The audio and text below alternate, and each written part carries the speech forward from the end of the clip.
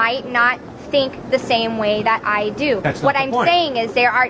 Yes, it is your point, No, it is though. not the point. Your You're not point is listening. that when faced And I got to in a go on to someone else, situation- man, because we've had this discussion. We're not going to move forward. We're going to have to stop the discussion because I'm not able to communicate. I understand that it's your tactic to make circular arguments. No, it's not it at all, ma'am. Well, if so, then maybe you can come at it from a different angle. Read Friedrich Nietzsche, Albert Camus, Jean-Paul Sartre, any of the great French easy atheistic to refer existentialists or someone nihilists. to something It's else, real but simple. Can you Read Bertrand corroborate Russell. evidence? The point is, if there is no God, morality is relative, which means if you murder my child, I can say from my perspective that's wrong, but from your perspective it's right. I'm not right, you're not wrong, it's all relative. That's all I've been trying to say. And my point is, you can't live that out. Not even Russell or Nietzsche could live it out. Not even Camus or Sartre could live it out. Because at the end of their lives, they kept on saying, oh, what the Nazis did was really wrong. And abusing innocent children is really wrong.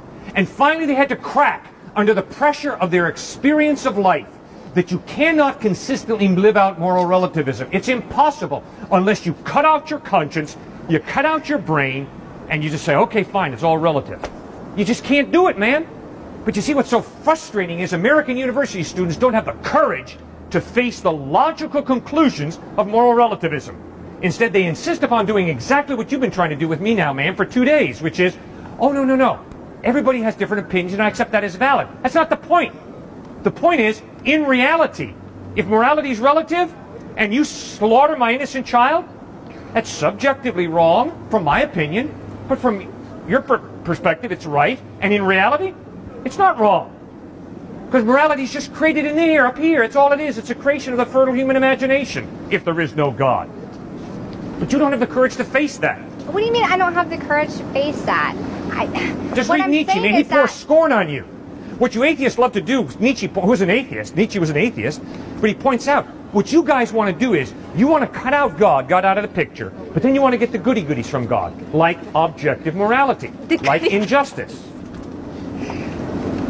Okay, there are many other things we appreciate in life, but I understand what you're saying about objective morality, and I feel like we've danced around that issue a lot, but I don't appreciate you using things like the slaughtering of innocent children and your loud booming voice and trying to make a brouhaha when you're still not making a logical claim supported by evidence. Good.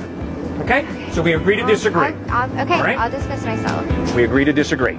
Thanks for your time. Of course we do.